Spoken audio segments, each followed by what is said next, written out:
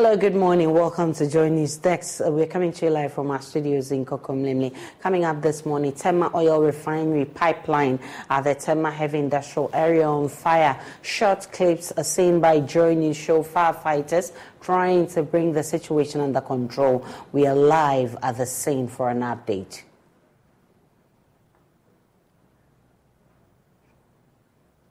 Also this morning, 5 persons killed in a mine collapse at the Akon community in Takwa of the Western region. More as manager of the facility shuts down the affected site.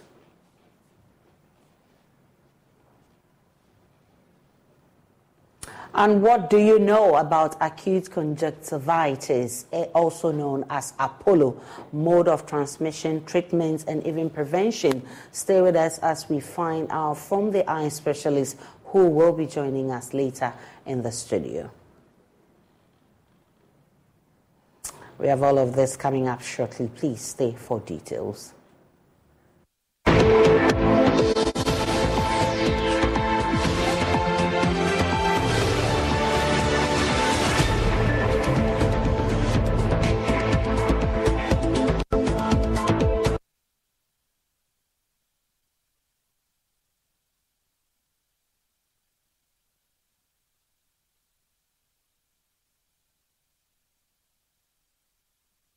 Firefighters are working to put out a blaze which is consuming some pipelines belonging to the Tema Oil Refinery located at the Heavy Industrial Area. The cause of the fire is not immediately known. Acting PRO of the Tema Oil Refinery, Matilda Mpre, has been speaking to journalists. Listen.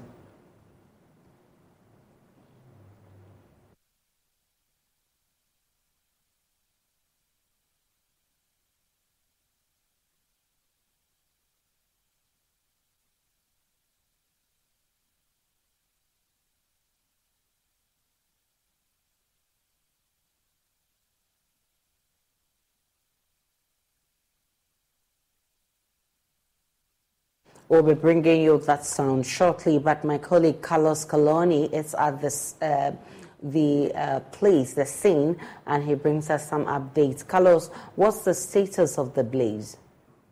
All right, so Aisha, for now, the blaze has been brought under control. I mean, the fire has been doused, and this incident actually happened at one of the booster stations near Tema Oil Refinery, and that particular booster station is managed by Quantum Oil. And at this same booster station, there is another booster station which is managed by Tema Oil Refinery. So the one that the fire gutted actually belongs to Quantum Oil, and we've been speaking to the acting PRO of Tema Oil Refinery, Madam Matilda Mpre, and she's been saying that all is well now. The incident happened because of some pressure buildup when they were actually discharging LPG, but now they have been able to diffuse that pressure, and the fire has been brought under control. I'm still here. I can see fire service personnel here. About 4 of their fire tenders are here. Even though the fire has been brought under control, they are still here. We are told that the PRO of the region will be here to speak to the media. And so that is the update. The fire actually did not happen at the Tema Oil Refinery. It's actually one of the booster stations, which is about some 600-700 meters away from the Tema Oil Refinery, Aisha. Carlos Coloni is our man there. Definitely will bring you more from the Tema Oil Refinery in our subsequent bulletins. Right now, 5 persons have been confirmed dead in a mine collapse at the Akon community, a mining site in Takwa. Bodies of the deceased have been removed and deposited at the Takwa morgue. The managers of the mine have subsequently shut down the affected site for further safety investigations. My colleague Samuel Kojo has been following the development for us and has come through with this report. The Akon community mining is a major part of the Takwa community mining program commissioned by the president in 2021. Data available indicates that 4,887 persons worked directly in the mine. On September 13, there was a major accident. Dan, not his real name, is a miner at the Abasi side of the Akun community mining where the accident happened. We got to work but felt the atmosphere had changed. No one could say anything, so we hung around for a while. It was then that one of our people came to hint us of the extent of accident that has happened underground. And right in front of us, they brought 4 boys who had died, and we thought that would be all. But unfortunately, we heard more people were involved. He alleges that those who died in the accident are more than have been declared. What collapsed is serious. Someone had sent a gang of 15 who were going to bring their load to the surface. But those people cannot be accounted for after the incident. So none of the people who had gone there to bring their loads and their items survived, meaning there could be more people underground. According to Dan, safety measures are in deficit in that part of the mine. Boss, there are no maintenance. At Abasi, you can squat for a long while to get to your face. We all do squats before we get in there because there are no maintenance at the Abasi side. So I'm here on a Tuesday morning to speak to managers of the Takwa mining scheme. We meet them giving safety briefings to the miners before the start of the day's activities. The general manager here, Mark, rejects Dan's allegations. It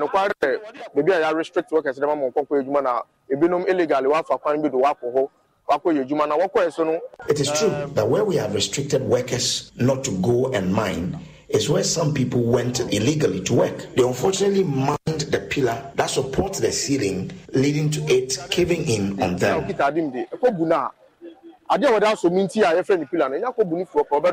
Unfortunately, we got 4 persons who were injured. They were taken to Redeemer Hospital to be cared for, but unfortunately, 5 other persons lost their lives. This is the biggest fatality since we started. We lose one life. He says they cannot hide the fact of the accident due to the high interest of the state in the operations. I don't think I can condone such evil. In the underground, at the underground, it will be difficult to keep decomposed bodies there due to the stench they can emanate. It is even difficult to get oxygen underground, so keeping decomposed bodies won't allow people to work. Yeah, but keep decomposed bodies underground and people can't work. It's not possible. Mark says safety is one thing they don't compromise in the mine. You mobilize and workers and you sensitize one. We mobilize our workers and sensitize them on the need to adhere to the guidelines management give them in terms of safety. So it is unfortunate. Now, 5 lives. But what are the real numbers involved in this accident? I have been speaking with more people who work directly at the mine to get the real fact. One of them is Abdul. Bodies here need down. There are no other bodies underground because the day it happened, they removed the 5 bodies and cleaned the entire pit. Mark, the general manager, reveals that to correct the defect at the Abasi side of the mine, they have closed it down for 2 weeks to ensure a safety audit and correctional measures are put in place. Underground captain and the team inspection. Now by advice management. Now we have to let our underground captain and his team go and conduct an inspection of the place to advise us on the steps to be taken before we open the shaft to mining again. In case things have gone wrong there, we need to correct them before we start mining. We will do this to ensure that this kind of accident does not happen again.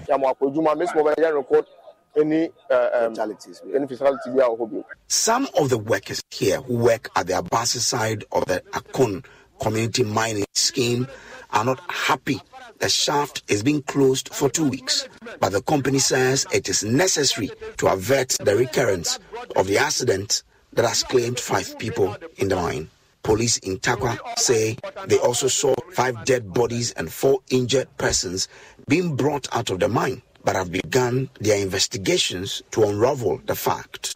For JoyNews, Samuel Kojo Brace, Akun, Takwa.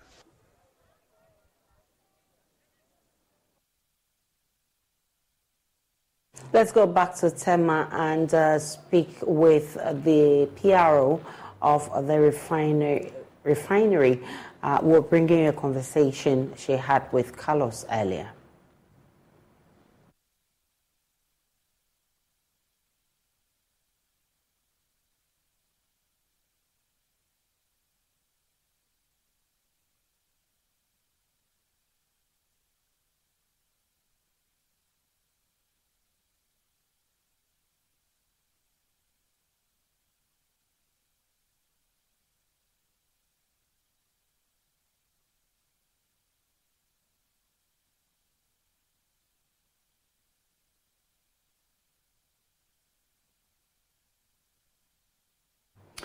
We apologize for that. We'll bring you that later when we get it sorted. Let's talk health now.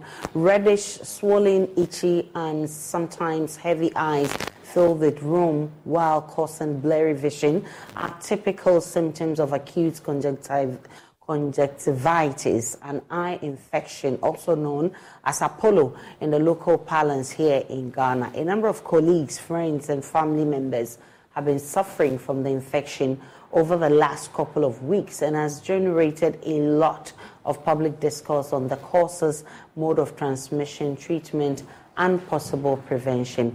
But are the new cases being recorded worth describing as an outbreak, and why do we have to deal with the notorious eye disease at this time of the year at all? Dr. Gaston Derry is an optometrist with the Third Eye Care and Vision Center. He's joining us on the JoyNews channel for a conversation on this. Good to have you, Doc. I'm doing well. First, let's find out whether there's an outbreak before we can even go into the conversation. Is there an outbreak of Apollo? Let me put it that way. I believe so. Okay. I believe so. Even apart from statistics in my clinic, for all the years of practice that I've had, I've not had this many cases of red eyes coming into the clinic in just the past 2 months. Okay. And then the Ghana Optometric Association has also issued a statement to warn the general public of the upsurge in the cases of Apollo in the country. Okay. So now that we are certain that there's an outbreak, then we have to look at the transmission, how it can be transmitted from one person to another. Yeah. But are there causes? Oh, yes. Apollo is actually a viral condition. Okay. And it's spread mainly by contact, hand-to-eye contact. Okay. So if you have Apollo, you touch your eyes, and then maybe you touch an object or any other thing that you share with someone else, the person touches it and touches his eyes or rubs his eyes, he can get infected. And what makes it scary is that it's very contagious, and it has a very short incubation period. In 2 days, tops, if you get infected, it starts manifesting. I'm more interested about the virus that causes this. Yes. So the virus is in a group of viruses that we call the picornaviruses, specifically what we call the enteroviruses, enterovirus 70. And because viral in nature and they are small in nature, they can easily penetrate and cause the infection. And it's it's a very quick and fast to. And how does it get to you? Like, is it by some air blowing the virus into your eyes, or is it something you eat? What I'll use this opportunity to clear the air and demystify some things. You know, we hear that Apollo, if you look at someone who has Apollo, you may get some. And there are some other funny things that people say about Apollo. No. Yeah. Looking at someone doesn't give Apollo.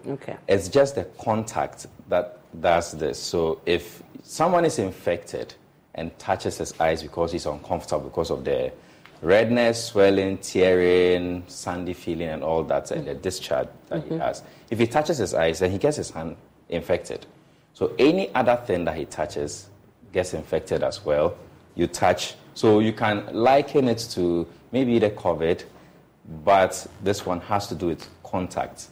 Yes, it is not by looking at someone at all. Okay, so that's a transmission. If somebody has it and you come in contact with the person or anything that person touches, you're likely to also be infected. Very likely with Apollo. And you say it has a period of 2 days? Yes, incubation of 2 days after you are infected for it to show up. So what are the symptoms? Okay, so the most common symptom that people will have is the redness. Of the eye. Yes, redness, because the blood vessels become so engorged with blood. You see, Apollo actually attacks the front of the eye. You see the picture displayed right now. There's a white that covers, there's a transparent membrane that covers the white of the eye. We call it the conjunctiva. Same membrane goes behind or in the inner side of the eyelid. Okay. So that is what becomes infected. So you have redness, you have profuse tearing, you have a discharge, like a watery discharge around the eye. And if someone has Apollo, he feels like there's some sandy feeling or gritty feeling in the eye. Yes, that's just that would be very uncomfortable. And next, you also have this aversion to light, because uncomfortable feeling when light is shown on your eye or when you are in a bright place. So this actually would hamper productivity. Okay. I shudder to think or imagine that everyone in multimedia gets Apollo. Back to send it. That would be a disaster. You can imagine. Yeah. Yes. So that is it. Apollo can easily spread, and we need to really do something quickly about it.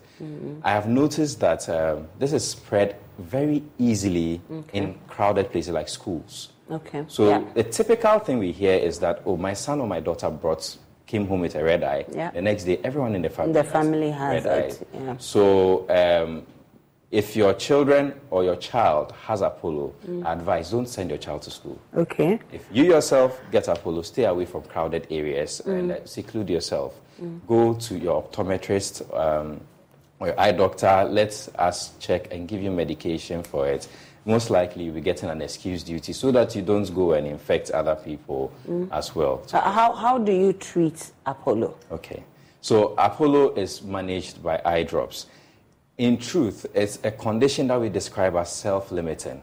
Okay. That means that if we do not do anything about it, eventually it will resolve. Okay. But in between the time, the kind of fire that you go through, it's not the best. So we give you eye drops to help you to manage the condition and become more comfortable. The second danger is that if you don't do anything about it, your eye is in a compromised situation and other opportunistic pathogens or bacteria can take advantage and you get other infections. Yeah. So those two things. We give eye drops for that. Okay. Don't self-medicate. So that is to say there's actually no cure for Apollo. No. But you can manage the discomfort. Yes, we can manage it. Don't do it yourself because, or don't try to say that I'll just keep it like that. You can get yourself infected. You will definitely use your hands. So to help people quickly, if you get Apollo, you want to take off the discharge, use a tissue, don't use a handkerchief. Okay. And then dispose it immediately after. Dispose it. Yes, you've used it. Don't even reuse it. No, don't reuse because you bring more pathogen back. And then you should not do certain things that they tell you. Number one, using seawater. That's so common. There's a good, the bad, and the ugly in managing Apollo in the local sense. Seawater, using breast milk. Oh, okay, that's also... Yes, you hear a lot. I see. Using urine. Oh, my goodness. On your eye. I'm telling you. Interesting. No, do not use it. Okay. And then the other one, I'm not comfortable mentioning, but it's important. Some will talk about akpeteshi. To wash the eye. Put akpeteshi in the eye and then blow it in the, whoever is infected. Oh, goodness me, who does that? So please, yes, I advise the public not to do any of these because the eyes are very sensitive. Very. The kind of drops that we make are made in such a way that they can fit into the environment of the eye. Yeah. So let's be very careful. There are no spare parts when we talk about eyes. Yep. All around. No, there are no spare parts. So you have to be careful about what you do. You're so right. See your optometrist. And so it's just the eye drop that you give to manage Yes, and to also protect the eye from opportunistic infections, because apart from the fact that the eye is compromised, you also bring your hand there a lot because of the discomfort. Yeah. So you may expose it to other diseases. If you have some sunglasses, of course, good sunglasses for the while, you definitely wear them because you'll be very uncomfortable in light. When you get into contact with light. Ordinarily, how long does it take to go away? It takes about a week. Some will go up to 2 weeks. God. Yes.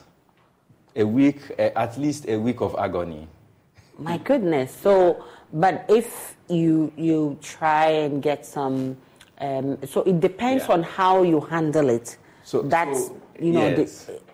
determines how long it stays with you. Yes, that is also the case. If you do get medication, you would feel that, you feel all the pain and the pain with light tearing reduce drastically or significantly before the 1 week or something. If you do not do any treatment, you really bear the brunt of it. Oh my goodness. So what's your advice, in terms of prevention, because of the discomfort you talk about, so that you don't even get in there? What's your advice to the public? So the first one, doesn't cost much. Wash your hands often. For no reason, just wash your hands. After this, you can just go wash your hands, And then avoid touching a lot of things, maybe the railings, things that are of public use. Avoid touching those things. Don't. If you do have Apollo, like I said, seclude yourself. Don't go and into social gatherings. It's not nice. Then, if you get it, to go straight to the eye clinic and let us take very good care of you. Yes, it's something that can be managed easily. But it's gradually becoming a very big menace in the country. In all my years of practice, I've not really seen this upsurge. Oh, wow. Yes. Wow. So it's really out there. Yes. Thank you so much, Dr. Derry, for educating us. Dr. Derry is an eye specialist, and he is an optometrist with the Third Eye Care and Vision Center. So, what I take from this, if you have it, don't go into, where there are a lot of people, or into gatherings. Don't go to work. If your children have it, don't send them to school. You'll just be helping to prevent the spread.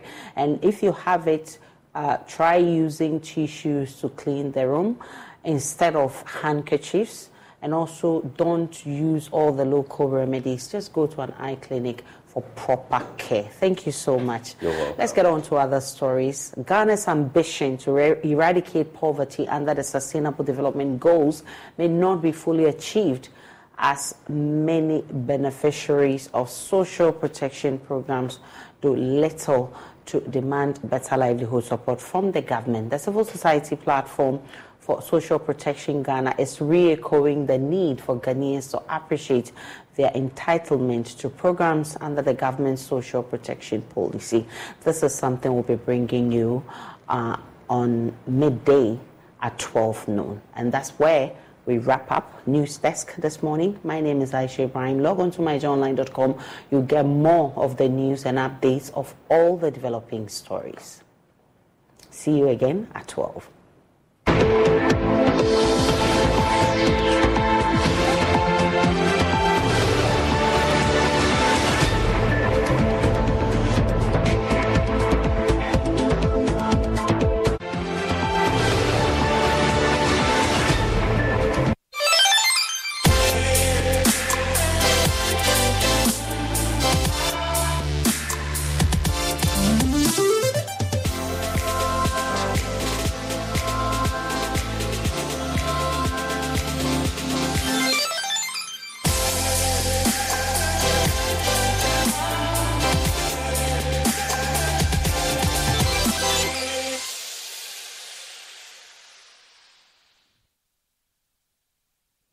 Once every year, the finest marketing minds from across Ghana gather to recognize, reward brilliance in the field of marketing, celebrate their works, and connect. This year, the prestigious Chartered Institute of Marketing Ghana present the 34th edition of the annual National Marketing Performance Awards under the theme, Marketing, a Tool for Economic Recovery.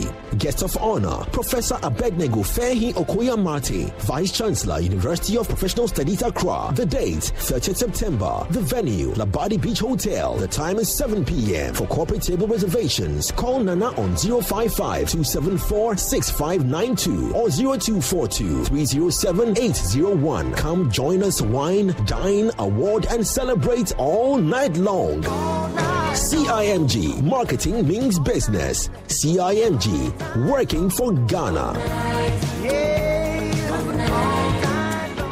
Owning a home is an accomplishment. When it comes to choosing our preference of living, we are faced with a dilemma. Will you go for affordability, comfort, or luxury? Well, we will help you choose your preferred home at a very affordable and convenient way at the 2023 edition of the Republic Bank Love Affirm Habitat Fair, slated for Friday, 6 October to Sunday, 8th October 2023 at the Kumasi City Mall, 8 a.m. to 8 p.m. each day. This event is brought to you by your superstation, Love 99.5 FM, in partnership with Republic Bank. Powered by Airport City HDG Homes.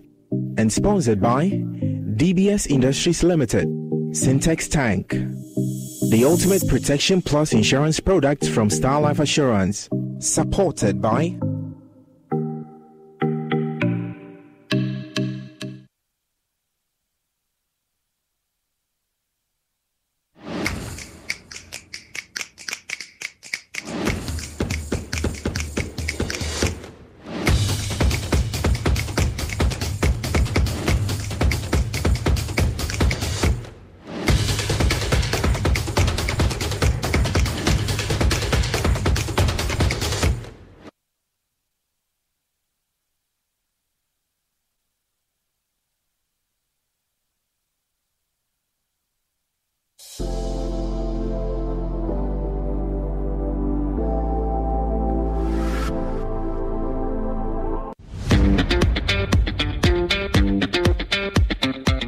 whole weeks of sweating, the shout. Wipe your face, I'm not going to eat sweat. The anxiety amidst tears and joy. Finally, 3 institutions have sailed through. It's the final showdown. Which school will emerge the overall winner of the maiden edition of Big Chef Tertiary? Who takes home the cash prize of 20,000 Ghana cedis, a 10,000-liter Syntex tank, and other amazing products from our sponsors? The Big Chef Tertiary Grand Finale is coming to the Volta region, specifically Whole Technical University campus on Sunday, October 1, 2023 at 4 p.m. sharp. Audience must be seated by 3 p.m. Come, let's celebrate the artistry of cooking. Audience have a 40% say in the grand finale by voting for your favorite institution via the short code *713*208# and follow the prompts. Is it Takrady Technical University, Kumasi Technical University, or Whole Technical University? The battle line has been drawn. Big Chef Tertiary is sponsored by Frytol Oil, Fortune Rice, Indomie, Access Bank, and Syntex Tank. Big Chef Tertiary, the kitchen has no boundaries. Joy Prime, your ultimate experience.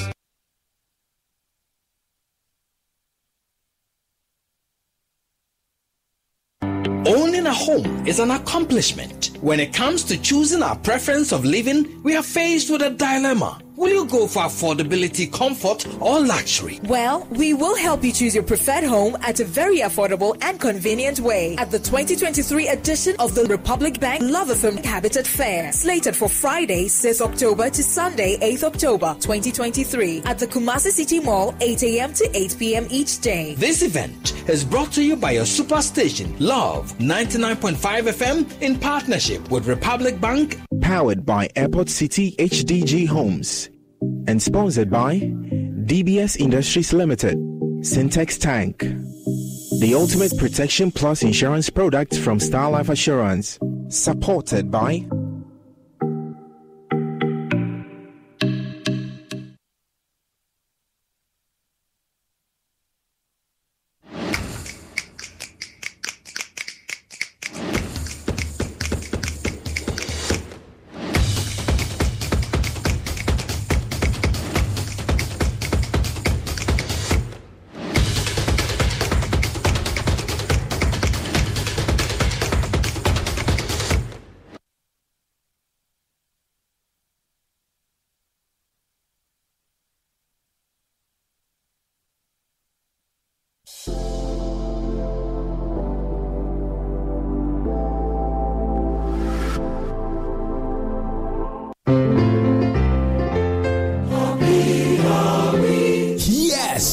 Presbyterian Boys Secondary School Presec hits the big 8-5. As part of the 85th anniversary celebrations, Presbyterian Boys Secondary School and the Odadia Global Association presents the Presec at 85 Grand Durbar on the theme Building Upon a Legacy of Excellence. Come experience the biggest gathering of students, staff, and Odadias. Date Saturday, 30th September 2023. Venue the Presec School grounds at 10 a.m. sharp. The chairman for the occasion, the Right Honorable Professor Odadiep Mike Okwe, the former Speaker of Parliament, and our special guest of honor, His Excellency Nana Addo Dankwa Akufo-Addo, President of the Republic of Ghana. The dress code: come in your Presec at 85th anniversary cloth. Since 1938, we've been consistent in building upon a legacy of excellence for Mother Ghana, Africa, and the world.